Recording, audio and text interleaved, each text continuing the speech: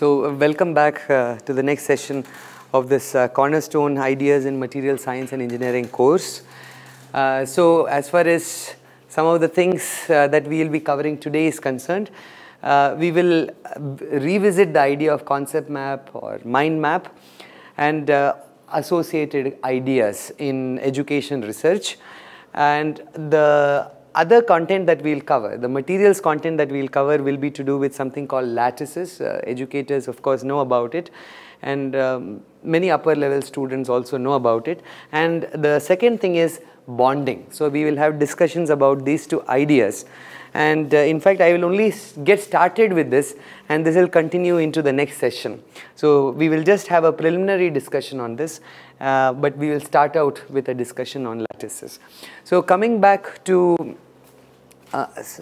instructor nodes. So I would like to introduce an important idea, and that is this idea of instructional scaffolding. So as I told you, scaffolding is essentially providing a framework for the learner so that we facilitate the learning and the educational process in an optimal manner. And this comes from an important idea, and that is of constructionism. Constructionism essentially means to say that any discipline, for that matter any academic discipline, will have a certain construction about it. And the reason why mind maps work so well is, in my opinion, primarily to do with the fact that it provides a framework wherein various ideas are connected to one another, and the linkages are made more explicit to the learner, and there is a visual representation of the same. So it has roots not only in educational research, but also in, it turns out, the philosophy of science, because the emphasis here is to provide a context. That is why this word contextualism, a context for the lessons that are provided. It is not sufficient for us to introduce concepts to the students without providing a context. It's not sufficient, primarily because the students wouldn't know where to apply the learnings, where to apply the lessons that we are teaching them. And as a consequence, it is very powerful when you introduce ideas along with context. And this is, in my opinion, a very powerful idea, very helpful in planning lessons. It doesn't matter which course you are teaching. It certainly will help you in thinking about the ways in which you could introduce ideas to students, okay? And it promotes assimilation. That's what I have written here. It promotes assimilation and application of concepts and ideas that we teach our students, okay? So mind map, this is something that I have spoken about in the last session. So it's a radial diagram of concepts. So it radiates out and concepts are connected to one another. Keywords and pieces of information are connected to one another. And this connected diagram gives students an understanding of the context of the information that they are soaking up, that they are assimilating, they are accommodating in their minds, and so on and so on. So this is also relevant for teachers. So there are tools that are available for mind mapping. This is also relevant for students. So there is a free online tool called VUE. It's also called ViewGraph. The modern version of it is available for free. It can be downloaded. And there are many other freewares that are available for mind mapping. So you can download it in your laptop. Some of these mind map softwares allow collaborative mind mapping. So let's say you are having a collaborative learning exercise with another person. You are planning a project with another person. So you can share the same mind map with one another. You can see what they are drawing. You can add to that drawing, and you can do this simultaneously in an online platform. So there are many such platforms that are available, and there is a list of it that is available in this particular wiki page. All right, so these are mind map tools and very easily accessible. A large number of them are open sources. Concept map, as I told you, is a little bit more hierarchical in structure. There's a hierarchy of information, and hence it is called the tree diagram. So concepts are connected in the form of branches. There is a downward branching that is typically observed. And here is an example. I apologize for the poor picture, but it comes from an educator in Qatar. Named Bingo, and he drew this for basic concepts of thermodynamics, wherein he connects various ideas for his students. All right, so between, let us say, state variables, steady state flow processes, open system, closed system, how they are similar to one another, how they are dissimilar from one another, what is the idea of equilibrium, and so on. So he connects these things in this particular diagram, all right. So there is cue for further thought as far as teachers are concerned. Thank you very much. So could mind, concept and spider maps be used for your projects? So in the context of your classrooms, of course, you could use these mind maps, concept maps and so on. But can you think about project ideation by using these mind maps, concept maps and so on, all right? So is it possible? Can you help your MS PhD students using this? Can your MS PhD students use mind maps and concept maps for better project ideation, hypothesis generation, problem statement creation? Is it possible for you to actually think about it? This is an open territory, by the way. I have not seen research in this. I have seen research wherein people have used mind maps to teach different kinds of people, nursing students, management students, medical students, a wide number of studies on medical education, because medical education is considered very information heavy. And mind maps have been found to be very powerful in making sure that the learning outcomes are achieved for medical doctors. But I have not seen, to the best of my knowledge so far, any information on how mind maps could influence MS PhD education.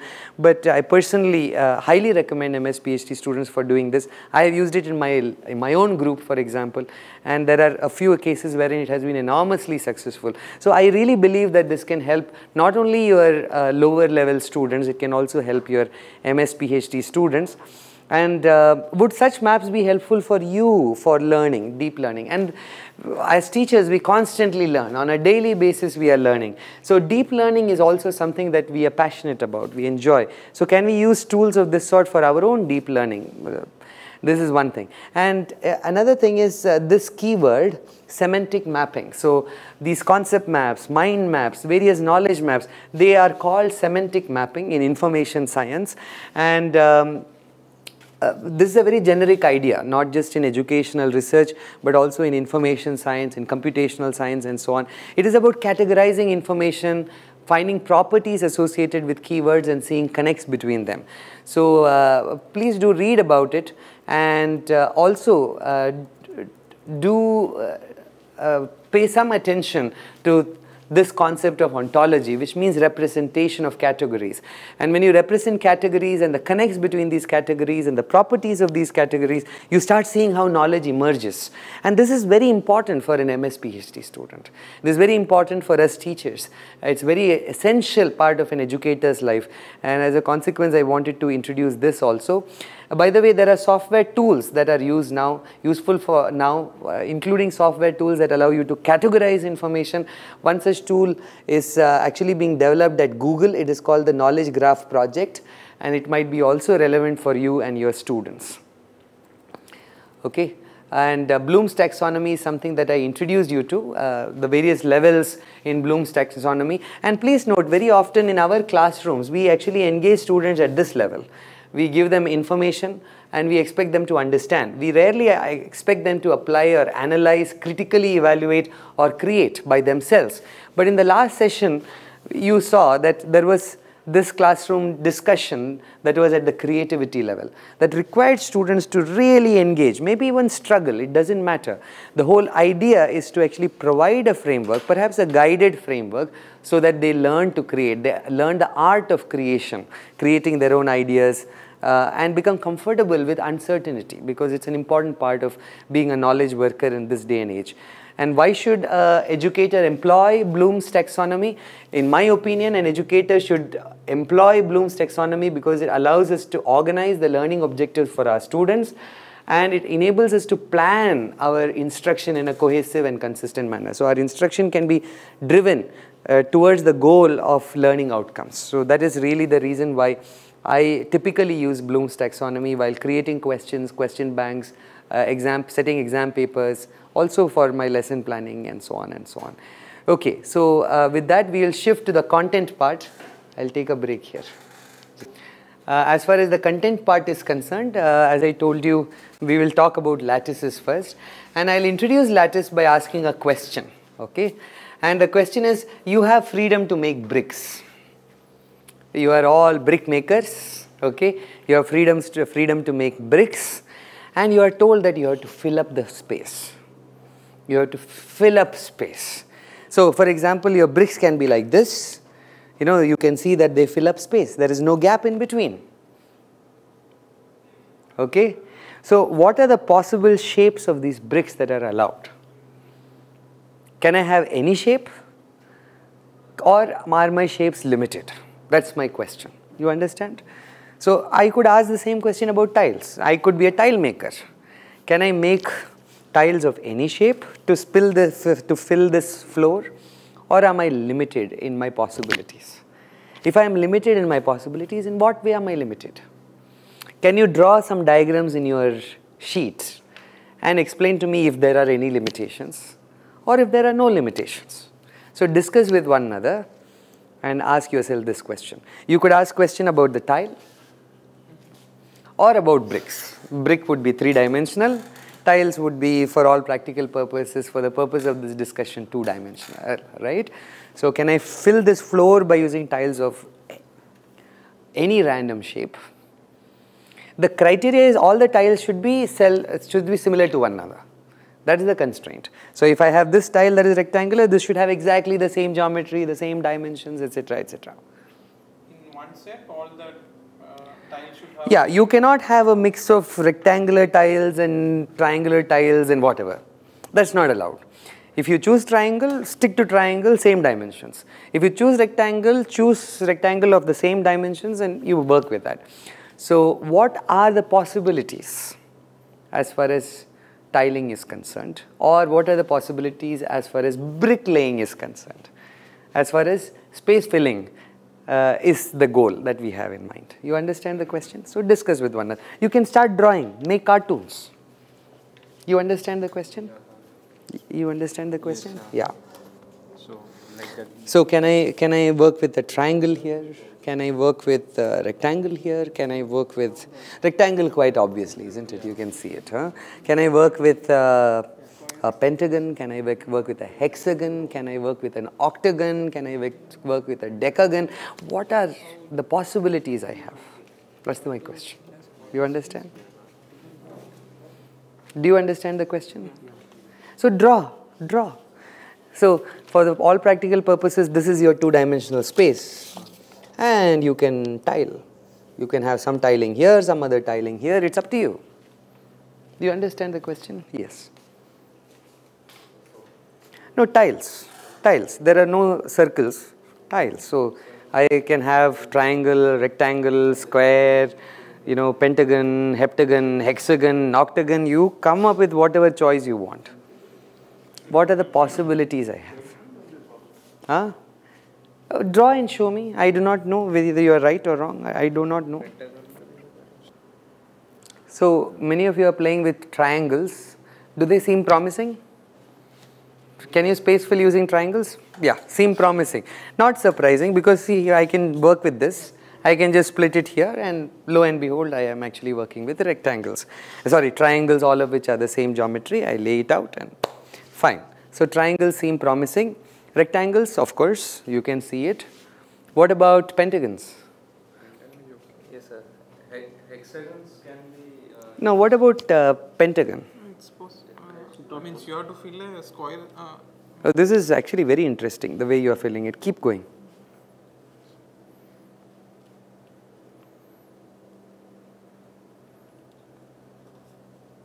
So discuss with one another. What is that you are thinking? Okay, so both of you are filling pentagons that way. Okay, I see. And that strip you can reproduce. That's what you are claiming. So yeah, so rectangles will work. Sure. Hexagon also will work. Are you sure? Hexagon will work. A square space. Yeah, hexagons will work. All of you have seen honeycomb structures, right? You have seen honeycombs that are. Pentagon will not work. Pentagon. Why will it not work? It will also work. There will be space. How will fill this space? The pentagon is considerably more difficult because if I divide it. No, also the way you are drawing it, is this really a pentagon? See, look at the angles. Okay. See, look at the angles. So you have yeah. So let us make it a regular pentagon. Okay. So what will be the angle between the edges of a regular pentagon?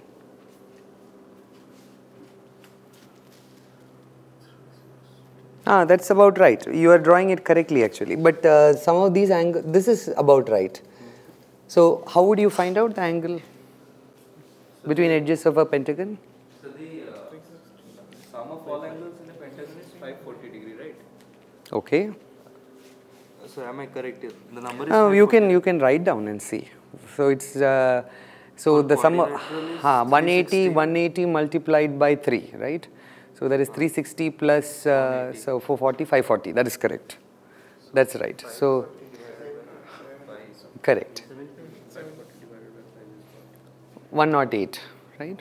108 degrees is the internal angle. So you have to show that 108. Some of you are showing perfectly different angles. Very, very different angles, okay? So 108. Now with that 108, let us see whether you are able to fill the space. That's the question. Now see, all of them have to be perfectly similar to one another. Your pentagon, one is big, one is small, yes. With that you can space fill, I agree. But that's not the question. The question is, I want to work with exactly the same shaped pentagon. The pentagon will not work. So No, let sir, me it see. will work. It will not work. My pentagon became. My pentagon works, his pentagon doesn't work. You know, yes, my pentagon is superior to his pentagon, it actually space fills, you know. So what is the obvious problem with your pentagon? You tell me. Angle is not. Exactly, you have been changing the angle to fill it. So it is not that your pentagons are different from his pentagons. That's the reason why you are able to space fill, yes. Okay. So all of you now appreciate the fact that tiling is actually a challenging problem, isn't it? It's a very challenging problem. In fact, there are people who have studied this geometrically. There are geometricians who have studied this. In fact, there is an entire area of mathematics that is dedicated to tiling. Okay, so there are people who have looked at what are called as Penrose tilings, and there are people who have looked at Persian tilings, you know, Persian art. They actually use tiles in a very brilliant manner, using very complex geometrical rules and so on, but they play with different types of tiles. They don't necessarily play like this, but they actually, there are very interesting ratios and proportions that you see in these tiles when you actually space fill them and so on, okay? But for the purpose of this discussion, because this is not a course on Persian tiling or on Penrose tiling, it suffices for us to appreciate the fact that your tile cannot be arbitrary, correct? Your tile has to have some shape. So there are some predefined shapes that clearly seem to enable space filling. That's really the take home of this particular classroom discussion. So take a look at what lattice means. So open up your data and use your devices. What are lattices? What are crystal systems? And what is the distinction between the two? Okay, that will give an answer to this. Huh? This type of pentagon, if you arrange them, is possible. But that is not a regular pentagon, na? Regular pentagon, all are regular pentagon. No, it's not a 108. This is 90 degrees. 90 degrees. Yeah, okay. You need 108 degrees. Anyway, this is again an hexagon, you see. 1, 2, 3. Yeah. So open up your data, look at lattices. So that's what I am putting up here. Okay. Lattices. So you can have 2-dimensional lattices, 3-dimensional lattices, and in mathematics, higher dimensional lattices are allowed. All right. But of course, the world we live in is 3-dimensional, and as a consequence, 3-dimensional lattice is certainly something that you can look up. Okay. There are things called lattices, and there are things called Bravais lattices. So take a look at Bravais lattice. So open your data, something called Bravais lattice.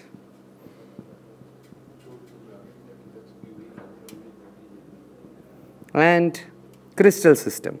And look at the formal definition of them and how are they different from one another. Bravais lattice versus crystal system. Crystal system is the shape of the brick. The constituents of the brick is the lattice. That's the difference. So, or what the brick defines, you know, along with the probable constituents of it would be the lattice.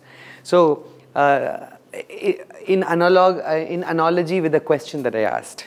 All right. So take a look at what Bravais lattices are. Open the data.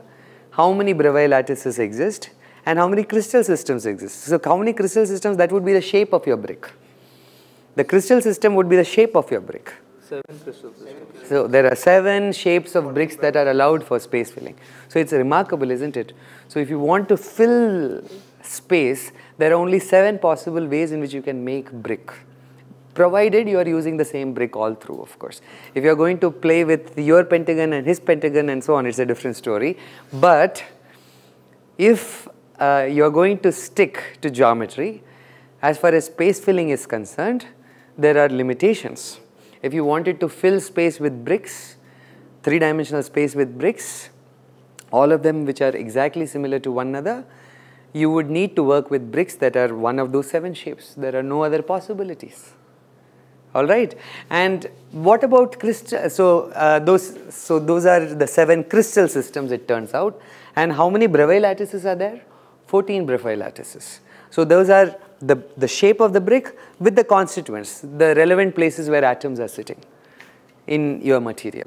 You understand the distinction between lattices and crystal system? Crystal system is the brick. The constituents of the brick would be the lattice. You understand? So there are 14 Bravais lattices, and how many crystal systems?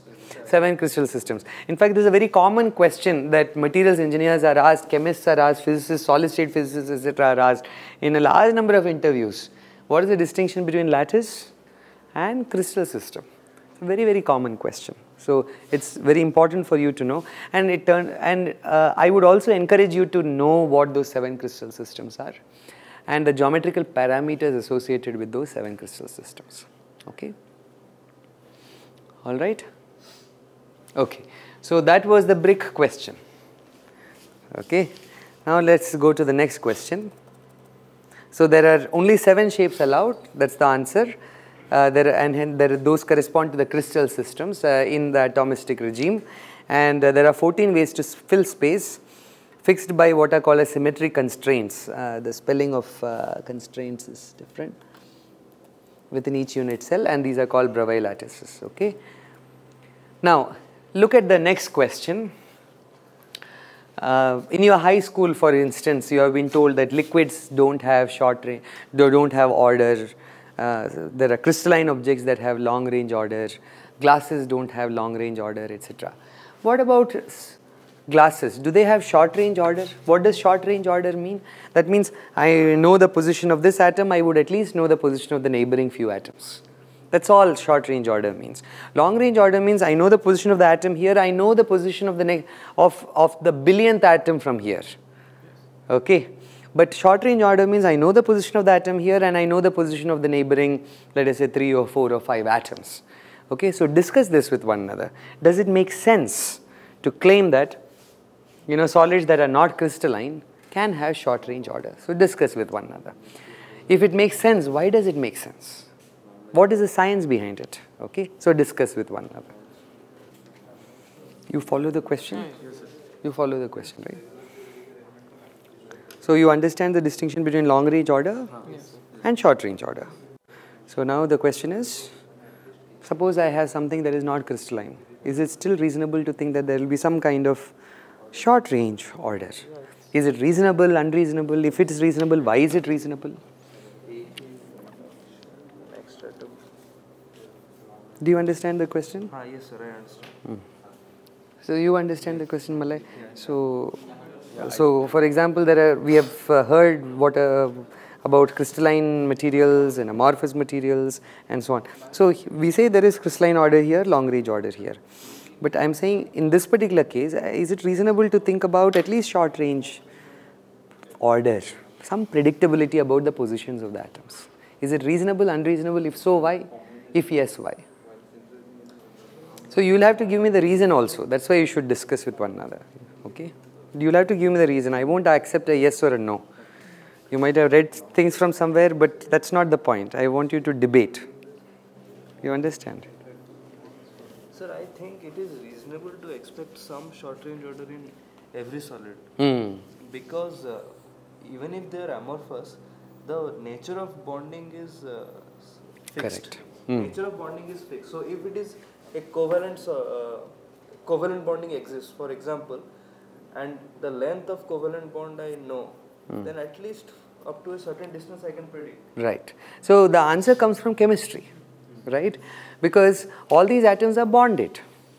Okay, so if these atoms are bonded, then I at least know, and if I know the constituents that are coming together in this particular solid, and if I know this is an atom sitting somewhere, I know the other constituents and I know what the local bonding is, and then I know the bonding around it, and I know the bonding around it. It may not be a lattice, but at least I will be able to predict. There is a certain degree of predictability about where the nearest neighbors are, the next nearest neighbors are, and so on and so on. It's reasonable. So short range order is actually expected in the case of any solid, and for that matter it is expected in glasses, amorphous solids. It also is expected in the case of liquids. For the same argument, it has to do with the nature of chemical bonding. Okay, it has to do with the nature of chemical bonding, and it doesn't matter whether it's a covalent bond, ionic bond, and so on. It has to do with the nature of bonding. If you are given any two atoms, you know they actually connect with one another, they bond with one another in a particular way, right? And as a consequence, a certain predictability about their coordination, their subsequent coordination, etc., is reasonable, makes sense, right? So absolutely right, it has to do with bonding. So solids have long range order only when atoms repeat with a period much greater than bond lengths. Glasses, like liquids, have short range but no long range order. So it has to do with the bond length. So within the regime of bond lengths and few bond lengths and so on, there is certain degree of predictability that is associated with atomic positions. There are correlations that you can write, position based correlations, pair correlations that you can write. You understand?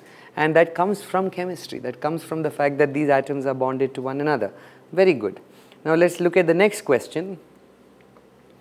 So read this question: polycrystalline solids can be made so as to avoid grain boundaries, true or false? So you have in one of the previous sessions learnt about single crystalline systems, polycrystalline, also called multicrystalline systems, and so on. Now here is a statement: I can make polycrystalline solids that have no grain boundaries. So what are grain boundaries? They are essentially the boundaries between two different grains. What are these two different grains? These two different grains are like a crystal followed by another crystal that are sitting together, sitting against one another. So I have a boundary in between. Okay. So, but can I actually envision a polycrystalline material with no grain boundary? That is the question. So please discuss this with one another. Is it reasonable, unreasonable? What is, if there is no problem with this statement, tell me so. If there is a problem with this statement, tell me so. You understand? Can you explain one more time? So, suppose I have multiple crystals, okay, that are sitting next to one another. So, this is one crystal. So, this is one blob. So that means within them I know if an atom sits here where the next atom sits and so on. And I also know, let's say, an Avogadro number of unit cells later where the next atom sits. So this is a sufficiently big crystal. And then next to it there is another crystal. But these two crystals are not necessarily a lattice continuum. They are not. They are not a continuity of the same lattice. Then next to it another crystal. That's not the same. Within this it's the same lattice. Yes, the lattice is well defined and so on. But there is an abrupt discontinuity clearly as you go from one grain to another grain and so on and so on. So my question is, can you eliminate that in a polycrystalline system? Is it reasonable, unreasonable? See, the change is not abrupt. No, you'll have to discuss with one another. I do not know. You'll have to discuss with one another and then come up with an answer.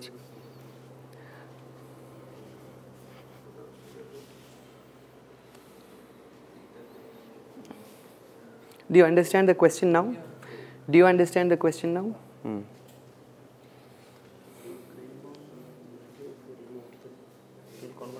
Bodhi, you understand? Sir, we think that if the crystallographic orientation changes, then we cannot define a boundary. Like I have drawn a diagram.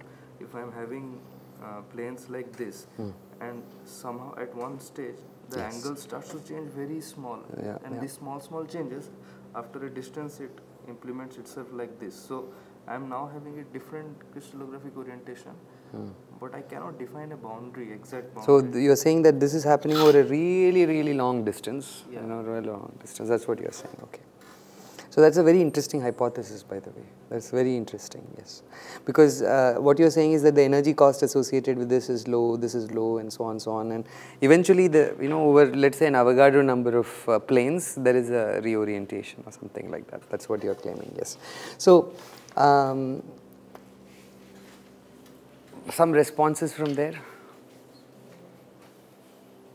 It may not be possible Mm-hmm. to have polycrystalline without. Yeah, so by definition, right. So if I have a grain with some orientation, another grain with another orientation, if they are both together in a single solid body, then clearly there should be a grain boundary, right? That is one response. That is correct. That's a very reasonable response. There's an interesting response here. What he says is, what if between the two you have some fused region, wherein you have a very gradual change in the lattice, very gradual change in the lattice, and as a consequence you have so at some level it is like having a bunch of it's like having a graded region in between where the lattice is actually undergoing transformation very slowly and so on. So that is an interesting possibility. In reality, it's very rare to actually see something like that. In reality, it is very rare, but that's a very interesting suggestion actually. Very interesting suggestion, no question about it. So, so to summarize, polycrystalline materials inevitably will show you some kind of grain boundaries. It is normal to actually expect grain boundaries, but he is proposing a situation wherein there is no grain boundary, or the boundary is actually scattered over a very large.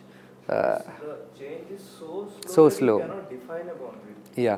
So in fact, now that I think about it, it might actually be the case for a large number of even single crystal systems, you know, because even single crystal systems could in principle have defects. There are always defects in the single crystal, right? But do you have defects that are the kind that you are talking about? Not really, because think about it. The number of possible planes are limited, right? So I have one arrangement of atoms, okay? And now you are saying that in just the vicinity, I will have a little bit of tilt here and a little bit of tilt here and a little bit of tilt here. But it is a tilt because it is a plane that is getting disrupted. So you have a tilt.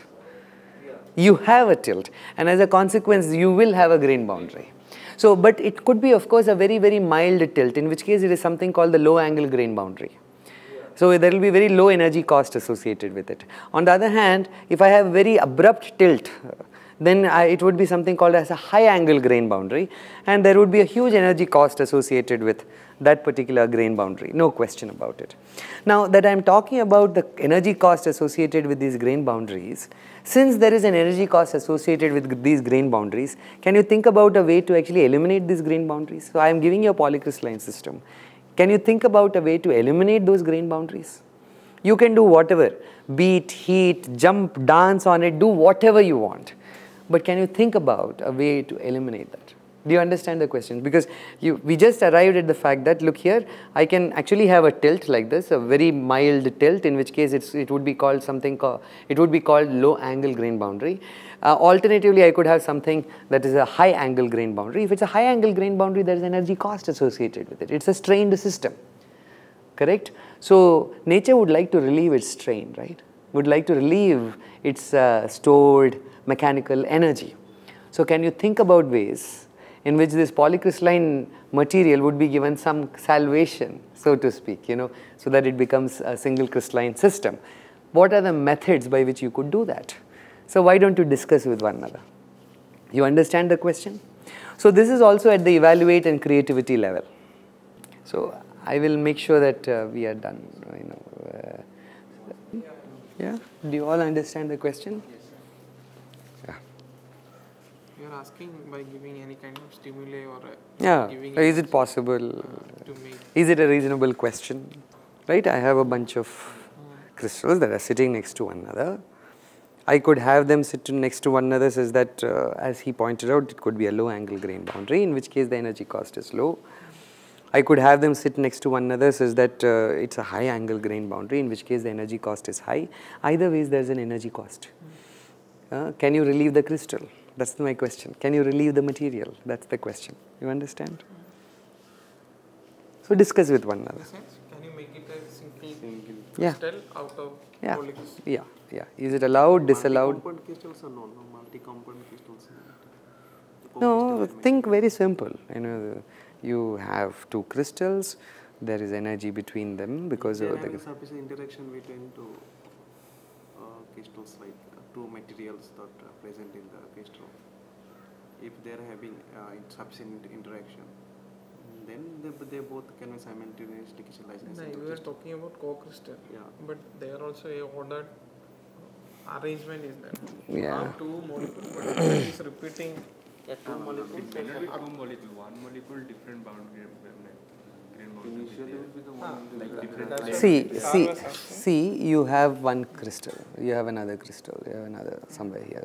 So clear, if you have something like this, it's very happy a system.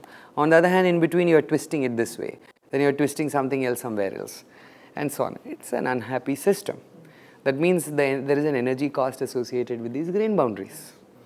Can you relieve it? Is it allowed, disallowed? That's the question. You understand the question?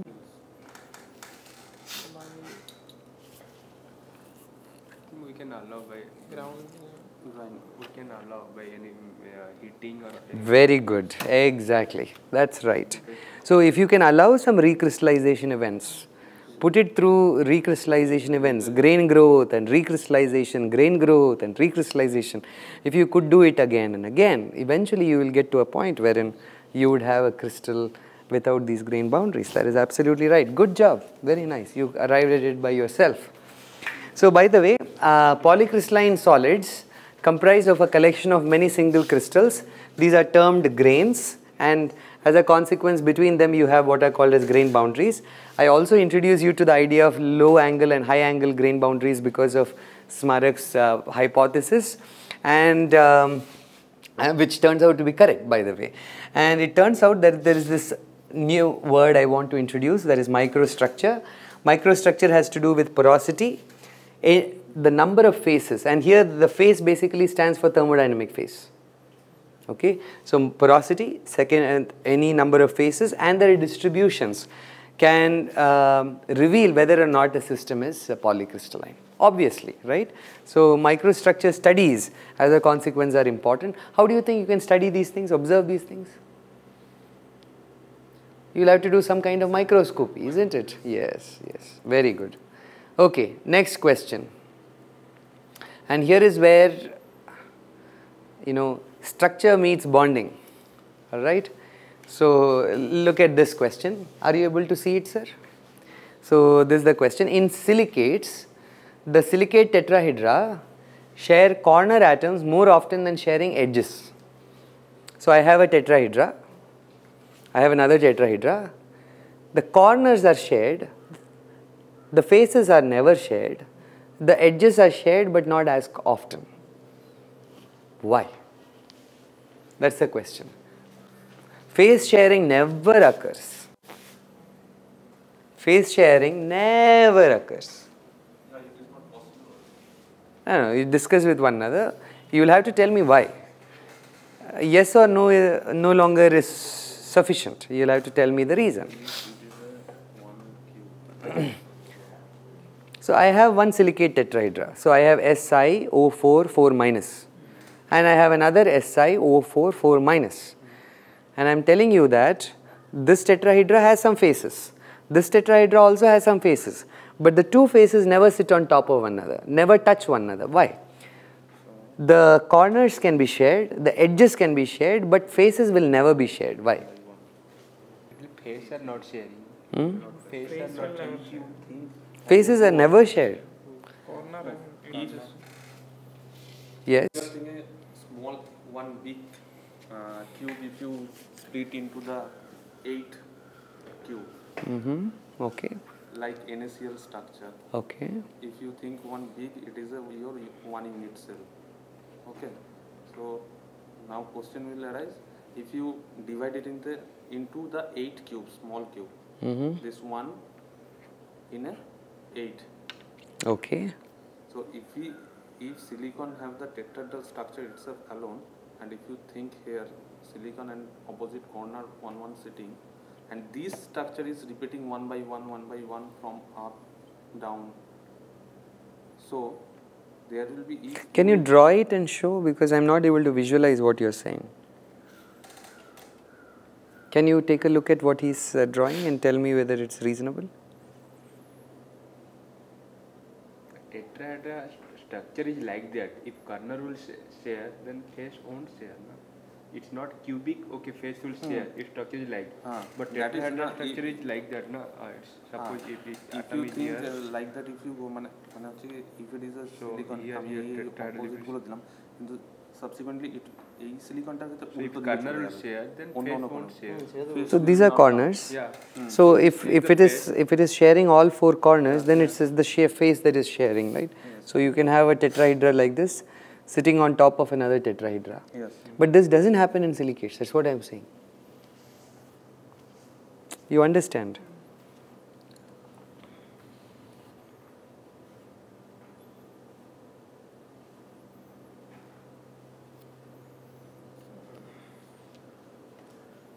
Yeah, very good. You are thinking right. Yes. So where is silicon? Can you label the silicon atom? Okay, and oxygen is where? Silicon in the middle. Ah. And so what is the charge associated with silicon? Plus. A charge associated with oxygen? Now, now let us think about various ways in which the silicon can sit with respect to the other silicon atom. If I have phase sharing, silicon distance versus when I have just that corner sharing, silicon distance, which one would have lesser energy? See, lesser energy means there will be lesser repulsion between the 2 silicon atoms. Yes, so clearly the 2 silicon atoms will try to increase the distance between the 2, right? So exactly. So between 2 tetrahedra, you would expect a lot of distance. Between the 2 tetrahedra, the silicon occupying the 2 tetrahedra, you expect a lot of distance. That means to say phase sharing is not an option, right? It's not an option. So wonderful. How would you explain this using something called VSEPR theory that you would have studied in your chemistry? Correct? It makes sense. Correct? Correct? It makes sense, right? And why is this silicate tetrahedral? silica is the outer valence is 4. So can you explain this to me using molecular orbital theory? So write down the electronic configuration of silicon and explain to me why silicate would be tetrahedral. It is just like methane, right? It's just like methane. So what is the hybridization of, let us say, carbon in methane? What is the hybridization of silicon in this? So write down the electronic configuration. You can use your data, get the atomic number of silicon, write down the electronic configuration of silicon, the electronic configuration of oxygen, and explain to me. Yes, so what is the electronic configuration of oxygen? 1s2, 2s2, 2p6. That's correct. Electronic configuration of silicon? 3s2, 3p2. Yes, very good. So that is the outermost configuration that you have written. So please tell me what the hybridization will be. Remember, hybridization will happen between energy levels that are similar, comparable. Yeah. So clearly between 3s2 and 3p2 there could be hybridization. Similarly, as far as oxygen is concerned, between S and P you can have hybridization, isn't it? Very good. So why don't you tell me the hybridization?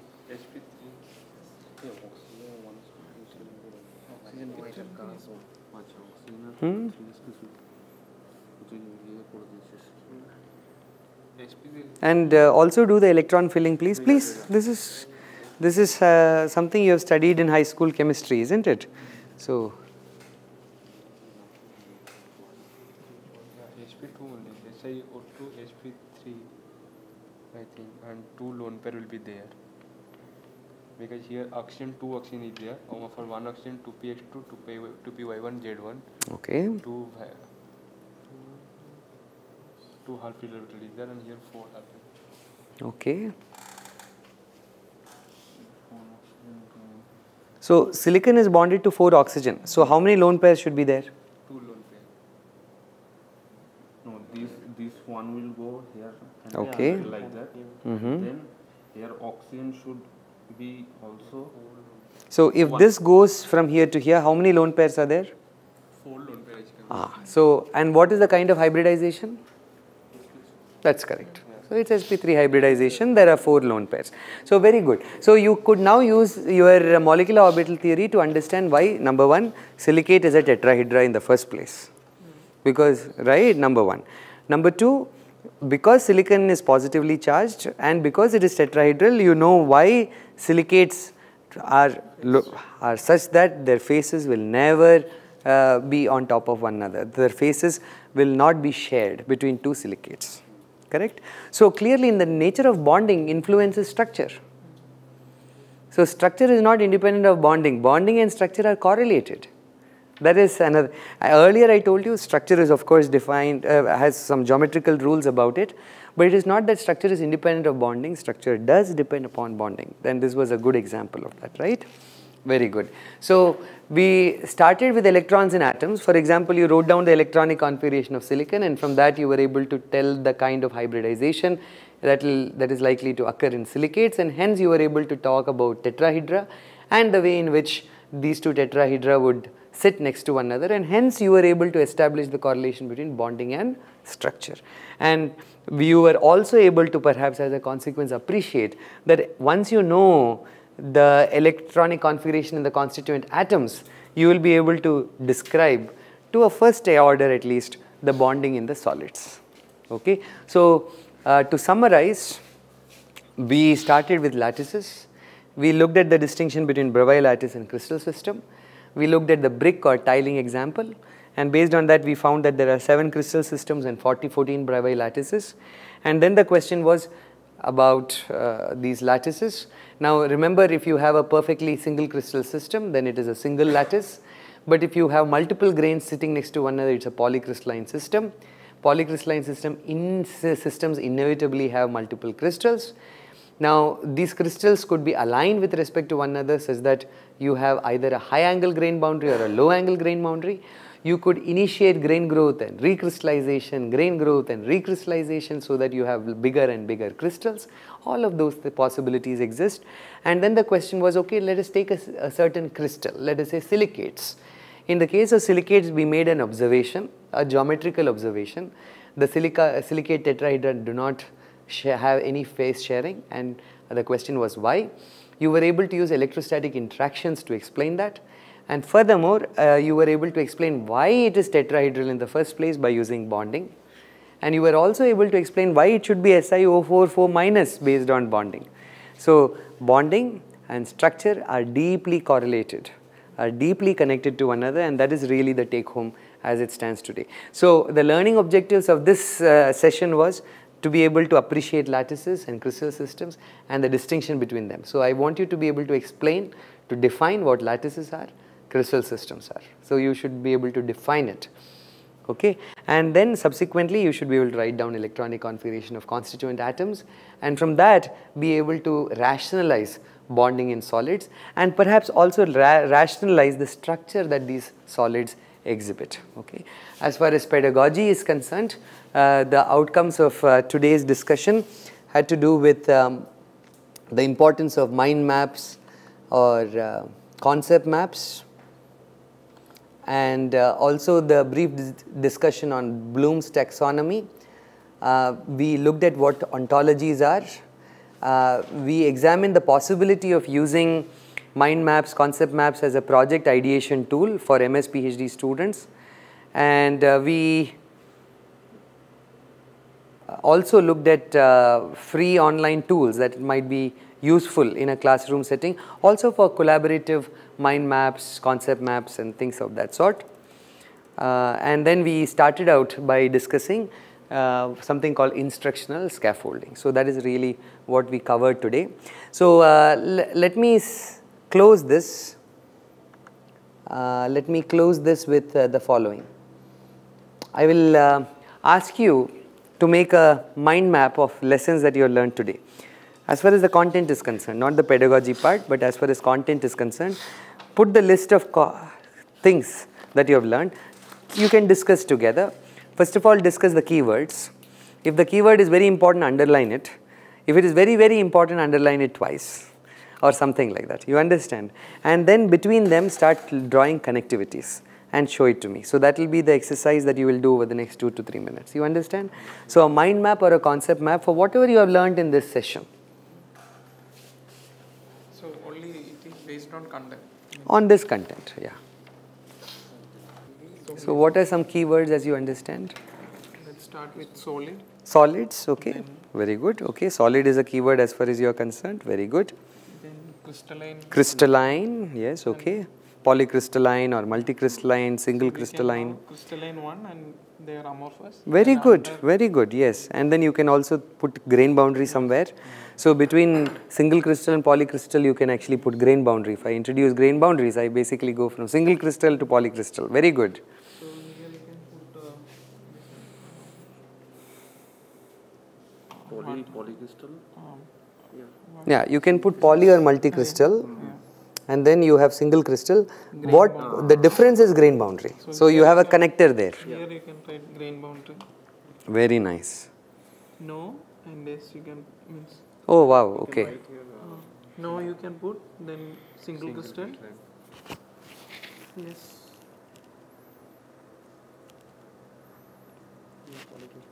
Polycrystal. Then We can convert. conversion. So interconversion, yes, beautiful. So recrystallization is possible. Crystal growth. Very good. Recrystallization, crystal growth, grain growth, right? And here also you can have order you can put in between. Yes, but from amorphous, you take amorphous, order it, you basically get into the crystalline regime. Now that crystal could be either polycrystal or single crystal. Grain boundaries connect them. You can go from poly to single by using grain growth, recrystallization. Wonderful. And crystalline, again one more you can put it, and crystal system and Brevis lattice. So crystalline objects, so you have lattices first and crystal systems. So 7 crystal systems, 14 lattices. 7 bracket you can put. 14 bracket lattice. Very good. Excellent. Okay. Yes. Then Bonding. You have to introduce bonding somewhere in this knowledge tree. Where will you introduce that? Now also I had asked you a question on short range order, long range order. That we have to introduce here. So this would have both short and long range. This would have only long range. So you can.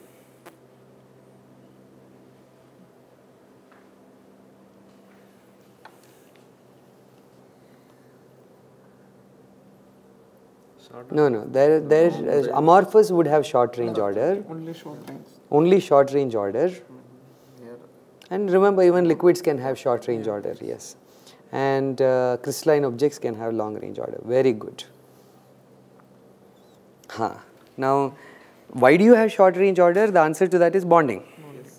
So now there is a bonding connect. Yeah.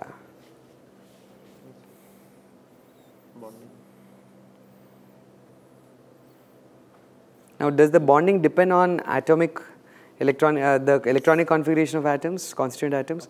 So you have bonding in solids, right? Constituent electronic configuration of constituent atoms, right? Atoms bracket electronic configuration you can put.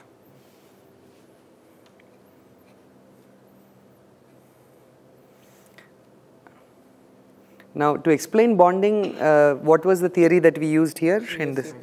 VSEPR and molecular orbital theory. Very good. another 42 Yeah. MOT. VSEPR and MOT. Fantastic. Now Silicate structure. So silicates. Now silicate, is it an ionically bonded system or a covalently bonded system? Obviously ionic, because that is why I said SiO4 minus. It always will have some covalency, but when I write SiO4 minus, it means it is clearly very prominently ionic. There will always be a mix of covalency and ionicity. There is nothing that is perfectly ionic, but the way it has been written, okay, and the explanation based on VSEPR, etc., was enabled primarily because of ionicity. Theory for covalence, not for ions. Right. So in this particular case, yeah, fine. So, but anyhow, the bottom line here is, in order to explain the structure in the system, in order to explain even the nature of bonding in the system, what did you assume about silicate? For example, you said Si, what will be the charge associated with it? It's positive. So you are actually you are using the ionicity of silicates in order to explain the structure of silicates here, correct? Or electronic interaction. Electronic interaction, yes. So why don't you write that down? So bonding can be either covalent, ionic, metallic, even van der Waals, right? Yes. So bonding can be covalent, ionic, metallic, van der Waals. So those are possibilities. And you have examples for each of these van der Waals. So the bonding determines structure. It's a very important thing, right? So structure is not independent of bonding. Structure of atoms, the way atoms are organized around one another, has to do with bonding. It is very clear, right? So wonderful. So that is the concept map. So shall I show this here? So this is the concept map that students came up with by themselves for the lesson. So maps like this can be very helpful to the students because they can see what they have learned, and there's a visual representation of what they have learned. So concept maps, mind maps can be very helpful to students, and there's also a lot of literature showing that student learning outcomes are enhanced when visual representations are used. Okay, with that we come to the end of this session of this SWAYAM course. Thank you.